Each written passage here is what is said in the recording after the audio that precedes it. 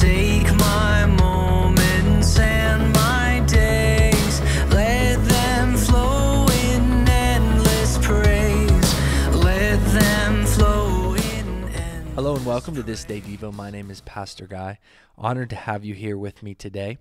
Today's reading is Matthew chapter 13, verses 31 through 58. Jesus is continuing on through various parables, and the parables are really awesome. They become very beautifully illustrated in ways that we can very fully kind of get our grips on and see that what he's saying. And I hope that you're able to see some of these, maybe not the depths of what's happening here, but at least grab the overall viewpoint that he's bringing here and how he's expressing to us the kingdom of God. And the first thing that I want us to see in here is that he's expressing the small start that is the kingdom of God.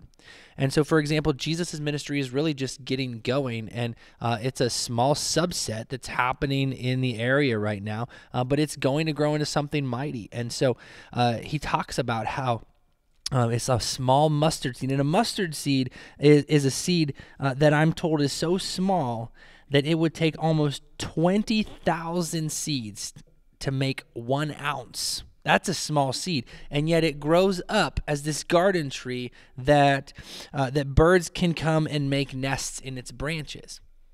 He then compares the kingdom of heaven to yeast, and so yeast is a very small amount goes into the dough, but yet it permeates every part of the dough. And so we don't need to despise small beginnings. We need to enjoy small beginnings. You may be at a place in your faith where you feel like you just got started. You may feel like you just you have so much to learn and so much to wrap your mind around. You don't even know what it looks like to follow Jesus. You hear stories all the time. You're reading things in the Bible and you think, I didn't know that was in there. I don't understand it. What's going on here? Well, that's what this is all about.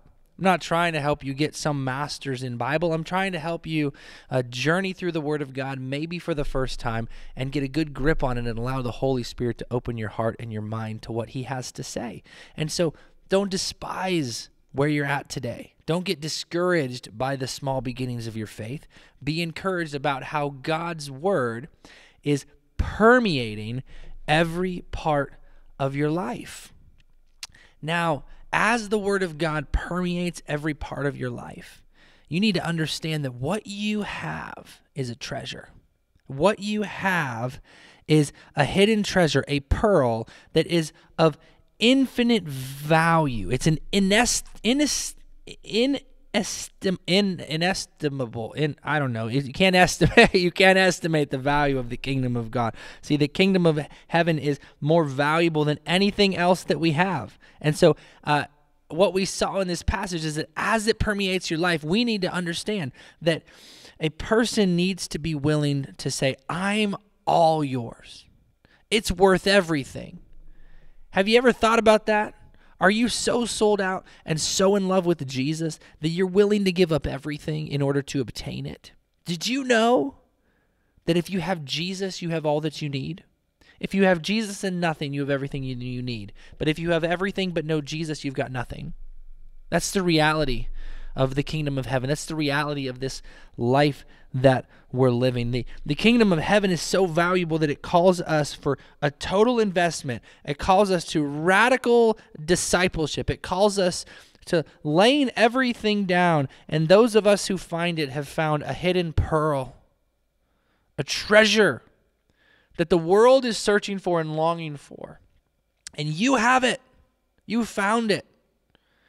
So let's not let the lures of this world hold us back from radical discipleship. See, God is out and He is casting His net and He's reaching out and He's pulling in people of all kinds. And that includes us. He's reaching people of all kinds, of all different types of people are coming into the kingdom of God. That's one of the things I love about the kingdom of God is that there's such a variety of people, rich, poor, black, white, you name it, nationality, all of this is in the kingdom of God. It's beautiful what He's doing. And so we give God all the glory for these things that He has done. I've met lots of people over the years that have walked away from a lot. There's a lady, an elderly woman now by the name of Phyllis, who lives and runs an orphanage of sorts down in Haiti that my wife and I got to spend some time with. Phyllis fell in love with Jesus at a young age. But Phyllis wasn't from Haiti. She was from Jamaica. She was born into a very wealthy family in Jamaica. She went to school in the United States, and she had every opportunity at her fingertips. But God called her to the poverty of the Haitian people, and she turned and she gave her entire life to serving those people there. And she served her Lord through all of that.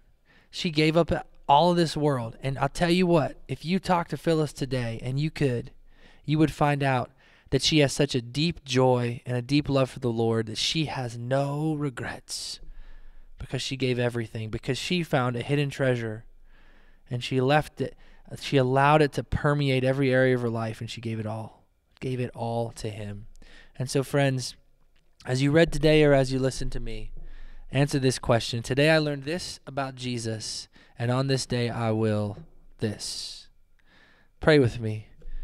Here's the challenge to pray this today. If you're willing to pray this, pray with me. Jesus, I am a radical disciple of yours.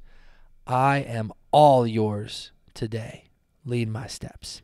In Jesus' name we pray. Amen.